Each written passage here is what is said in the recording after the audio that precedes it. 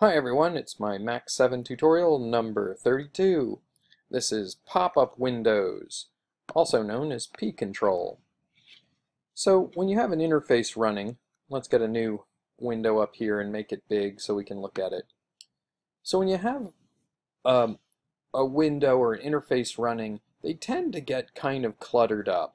And so sometimes it's nice to have a button that you can just push and that'll pop up another window. So we're going to have the imaginary situation today that you want to adjust the color themes on some interface. But first, before you do that, you're going to type the letter N and you're going to type P-control. And what P-control, I'm going to zoom in a little bit so we get to look at P-control while we're working here.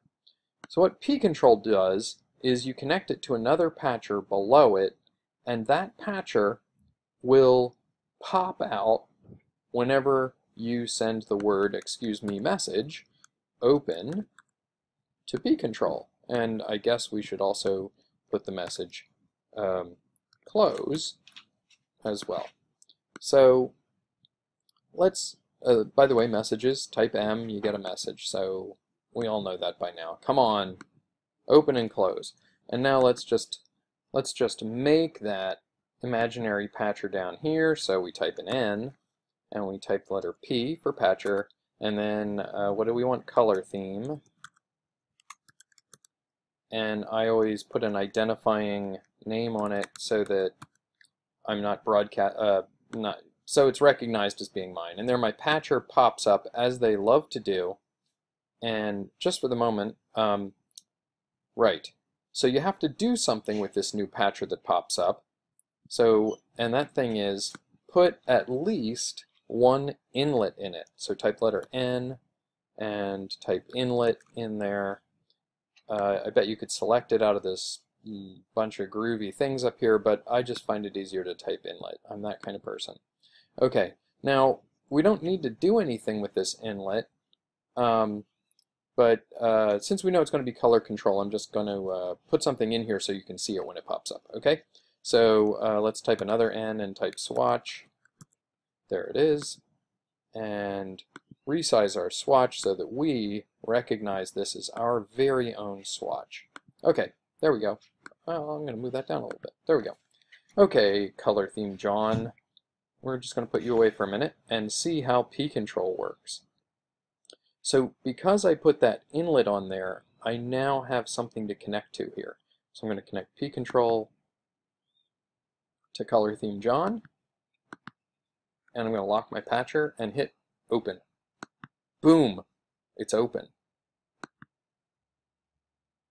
Boom, open again. Now, if it weren't right in front of here, I could also probably hit close and it would go away. It's not open anymore. So this is really cool. So you can put this or just the thing that you want to control it. You don't actually usually need close because just by closing it, it does close. But you could hit open or you could have something above it tell it to open. So so now we have this thing that will pop up from our interface, and I'm just gonna go with it. I'm gonna adjust this here.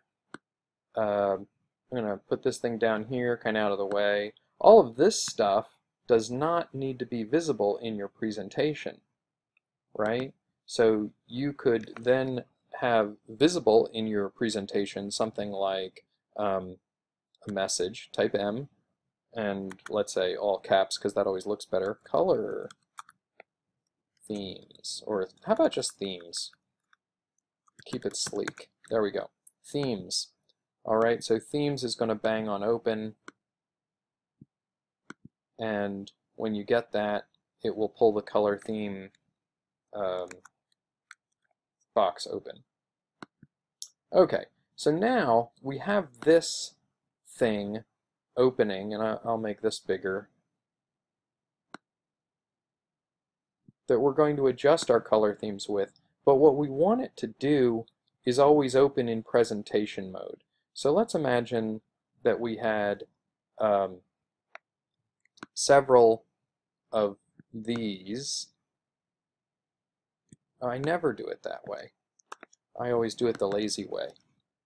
Let's say we're going to prepend these with, let's just say, background color for this, and then we're going to send it somewhere. This is the kind of thing that I normally do. And type N again, the letter S. We're going to send it where? We're going to send background color to a comment. So I'm going to say comment 1 John, just so it doesn't broadcast to I grade students' work, so if they all have comment, if we're all sending and receiving at the same place, it makes things a big mess. That's why I do that. But it also, if you're running multiple max patches, you don't want them to cross-talk with each other, or everything gets pretty ugly. So that's why I like to keep these things very unique. So that's just going to send, and then just for fun, we'll put a receive down here, comment 1 John, and we'll put a comment box. Themes. Not to overuse the term here, and so let's just first we'll make sure that works. Locked my patcher there. Oh, very nice. So we can control our themes. So anywhere in our patcher that's has a receive box on it that's hooked to a comment box, we can change that. And then let's just make ourselves extra fancy here by unlocking our patcher and duplicating this and imagining how it's going to work. I'll duplicate it again. You'll get the idea in a minute. So this one's going to prepend BG color. This one will change what it prepends to text color. And this one will prepend background BG fill color because I have a plan, and I'm not going to send this one. So this one's going to send to comment 1, and this one's going to send to comment 1. I am fine with that. Let's lock our patcher and see how that works. So now this is going to change text color because it's prepending text color. See how nice that's just zooming in a little there again. See how nice that's changing our colors to things that you can't see. We'll get this a little darker, and we'll use the light colors across there. Oh, it's looking very good. Now we'll get a light color like a yellow and explore our darker palettes for the text. Oh, it looks so good. There we go. So now we'll have some possible themes here for our comment box, but what about other things? Well, background fill color, we know that's going to work well for panels. So I'm going to send it to panel 1, and then I'm going to put a receive object down here, new R panel 1 John, and then I guess I'll new panel, and we'll just obliterate that comment with that panel, and then we'll go up here to arrange. I believe I've gone off of your, you can't see this, but I'm going up to arrange in the menu bar, and I'm saying send to back. You can see that, send to back. And so now it's sent that panel to the back, and it's connected to this receive panel. So now we have something we could really call a theme here, 3 different things. So now we can make our panel blue and our text dark blue and our background a nice sandy thing, and gosh, we could call that something, but we're not going to call it anything right now. We're going to unlock our patcher, type an N, and put preset in there. There's our preset, and just I am holding the shift key down now, attaching it to the leftmost inlet for all these swatches. Of course, can never remember when preset starts remembering. I'm not sure if it's going to work this time around, but I'm going to try it anyway. And we'll shift click on 1 to make that our theme there, and then we'll go with something pink for Valentine-ish days, and maybe what should our text color be there? Purple? We like purple. Okay, that'll be theme 2. And I'm not so great with themes, but I'll try. Green, oh, the new eco-environmental movement is upon us, and we are greening right up with it. There it is. Let's go with something a whole different kind of theme. There we go. There, with a kind of inverted text. Nice. So there's our green theme, and now we can make sure it all works. Themes, themes, and more themes. So we can see that it's changed. Now what's the good of all this? Well, if we were to then send from some tricky object like a U menu up above, I'm going to unlock this whole thing again, move everything down, and say, you could do this one of two ways. You could put a receive themes here, or you could put an inlet here and hook it to that patcher. I am going to, oh, we have an inlet here, so why not use it? There. I'm just going to hook it straight to this patcher. There. I knew there was something missing. Remember we had to have an inlet here, even if it doesn't do anything to make the pop-up work? Now we have a use for it. It's even better. Okay, there it is. Now, there is one last thing, and that is, as you may remember in Max, there's the presentation mode. So when this thing goes to presentation mode, and I'll just click on it momentarily here, everything disappears. So let's go back here and say include these 4 things and all of these things in presentation mode. And to do that, we're going to have to open our inspector here.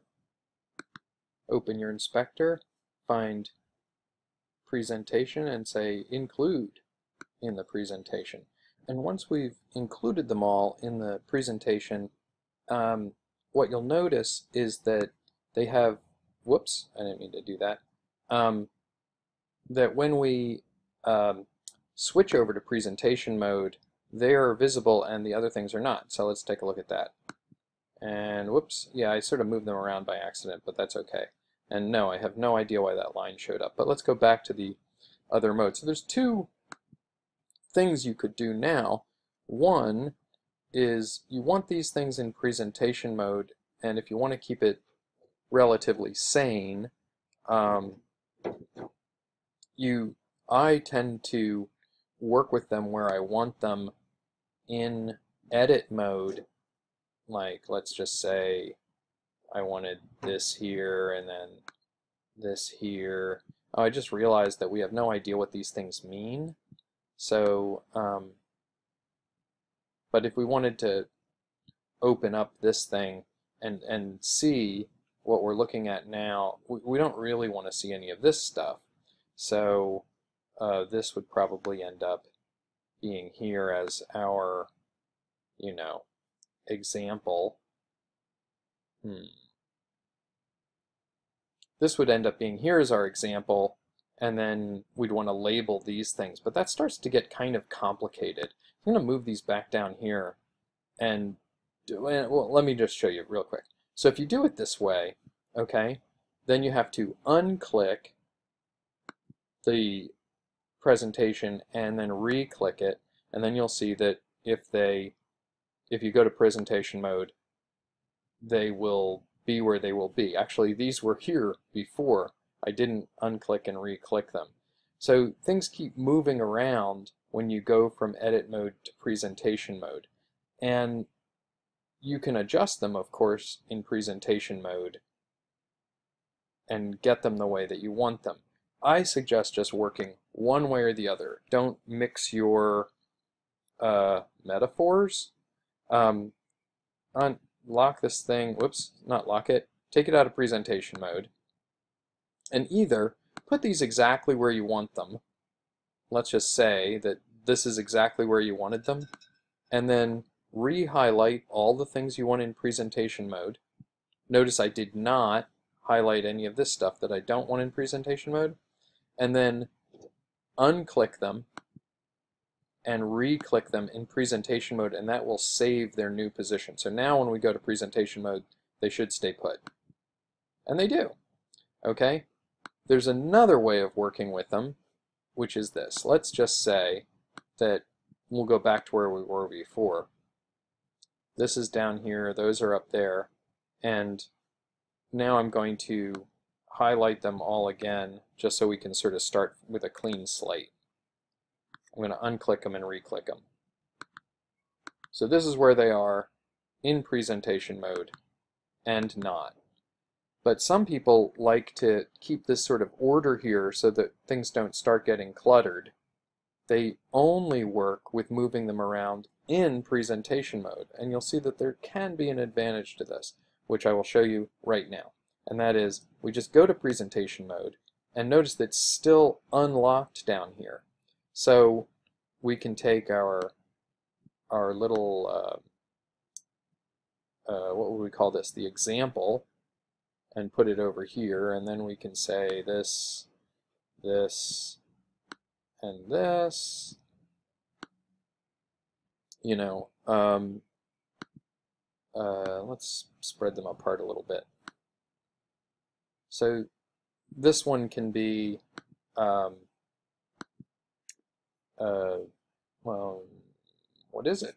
I better look at it. Just lock it momentarily so I can tell what it is. Okay, so that's text background. That doesn't make any sense to have that there. It's upside down. So we're going to put this one on the top, this one in the bottom, because everybody does it this way. So now we'll just make some comments.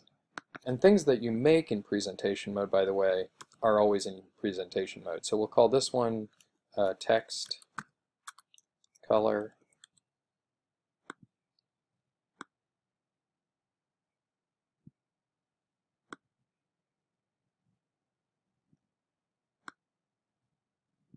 And this one, comment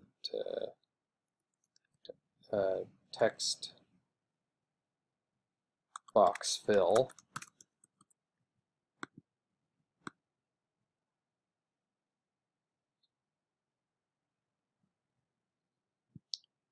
And this one, I know I can trim these up a little bit. Whoop, there we go. Don't trim them too much.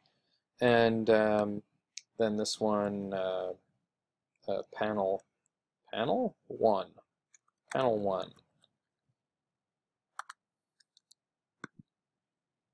So now we have a little pop-up box that sometimes use little arrows just to move these around. So now we can go ahead and make all those crazy themes that we did.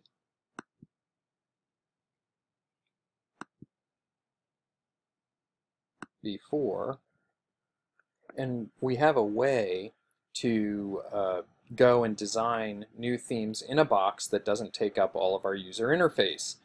Now, how are you going to select these presets from outside the box is another question, but the nice thing is that you may remember back at the beginning of all this when we were talking about P control, whoops, we're in presentation mode, so we have to get out of that, and we're locked, so we're going to get out of that. And what we need is just something, I've already done it. Here, I'll quick erase that.